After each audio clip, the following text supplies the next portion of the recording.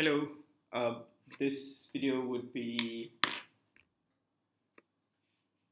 to support your learning on transitional metals, its definition and the exceptions. That would be our third learning outcome under the PLU. Okay, let's dive straight to it. Now, in this presentation, I will show you guys a few definitions of transitional metal, and at the end of it, we would pick the best. Now, please understand carefully. 3 definitions, we're going to look at the weakness of the definitions, just to show you why the definition that we would conclude as the best is the one that you have to remember. Okay, please don't get confused at the end of it. I know some students who remember all 3 definitions, thinking all 3 definitions would be acceptable. Okay, right. First definition. So as you could see here, the first definition is the easiest, but it's the easiest, but it is, let me pick the brush again. It is the easiest, but definitely not the best. Or what we say as the least useful. So I think the students love this definition because it's the easiest. What is a transitional metal? Well, it's the metal that's found on the D block. But it is not entirely true, because even though some elements are found on the D block, they tend to not qualify to be a transition metal. We'll look at that in a bit. Now let's look at the definition 2. Now definition 2 says that it, obviously being a D block metal, it would have an incomplete D subshell, which is also not true, because if you look at the list of the elements here, scandium, titanium, vanadium, chromium, mangan, iron, also known as ferrum, cobalt, nickel, copper, zinc. But up to nickel qualifies to this definition, but copper and zinc does not. It has full D block orbitals. The D block orbitals are completely filled. You can see that it's 10 and it's 10. The rest qualifies. So if you do take definition 2, we say that the copper and zinc would not qualify to be transitional metal. So if we do take this definition, then copper and zinc would become an exception, and we would have to decide that copper and zinc is not a transitional metal. Now, I need you to identify something here, which is the chromium and copper. I need you to realize how the electrons have been filled up in the orbitals. So the usual rule, the Aufbau rule, says that we fill in the lower orbitals before we fill up, and we all know that the 4s orbital is slightly lower than the 3d orbital. So usually we would fill up and pair up the 4s orbital before we do the 3d orbital filling.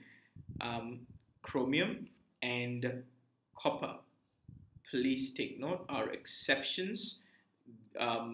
We do not have to explain it, but to make it simple, this is how it exists, and for some reason it is a lot more stable in this arrangement compared to the other arrangement. So you have to know that these are the exceptions to the Aufbau rule. So you just have to remember it as an exception. You do not have to explain it, but if you, for your own understanding, we remember it as it provides a certain stability that makes it more possible to exist in this way than the other way.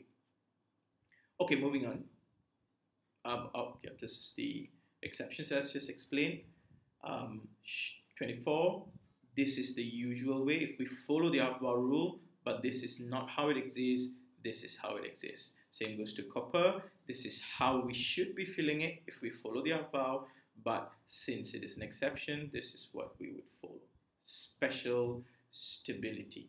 So the details of to what did they mean by special stability is beyond the scope of your syllabus. Okay, moving on. Third definition. So now we're looking at the third definition. It has at least one ion with an incomplete D subshell, which means the element that we listed earlier would go on to become an ion, and when it becomes an ion, we are looking at an incomplete d subshell. So what's the problem here? Because you're looking at scandium. Scandium forms only a 3+ ion. We know that. So if we go by this definition, we will have to exclude scandium. So we have to exclude scandium because when scandium forms an ion, there's just no electrons left in the d orbital. It's just completely empty. If you look at the titanium, titanium can qualify. So is vanadium, chromium, mangan, iron, and so on and so forth as you go down. But zinc is a problem. Zinc is also a problem, just like scandium, except the situation is the opposite. The d orbitals of zinc, when it becomes an ion, is completely full. So there's nothing here. There's no blank space here. You can't just put in another electron here. So scandium and zinc is, and we have to exclude if we take up the definition 3 as the best definition. So now we have looked at 3 definitions. The first definition is the easiest definition. So I'll quickly recap before we pick the best. The first definition is the easiest but the least useful. We define transition metal as an element that's found on the D block of the table. Transitional metal definition 2 says that transition metal is any element that has an incomplete D subshell. Well, if we accept this, then the exception will be copper and zinc, because copper and zinc has completely filled up D orbital. So, and talked about the exceptions. Now, the third definition says that when transition metal is an element which, when it forms an ion, remember it has to form an ion, it will have incomplete D subshell. Okay, so when you say incomplete D subshell, that creates an exception for scandium and zinc. Scandium has completely empty D orbital and zinc has completely filled D orbital. Okay, so moving on. Now that the best definition, or the winner, can select the winner. 3 main characteristics of transition metal. They are able to produce different valencies, which means they are able to exist in different oxidation state. A good example is iron. Iron is able to exist as 2+ and 3+. They produce colored compounds, so all of those transition metal as we listed has colors to them, which we will look at later to why do they have colors. And they all can act as catalysts, which means they can catalyze a particular reaction. They could lower the activation energy. Now, all 3 criteria are characteristics of transition metal. Scandium and zinc are consistently an exception to all 3 criteria. They simply do not have the ability to exist in different valencies.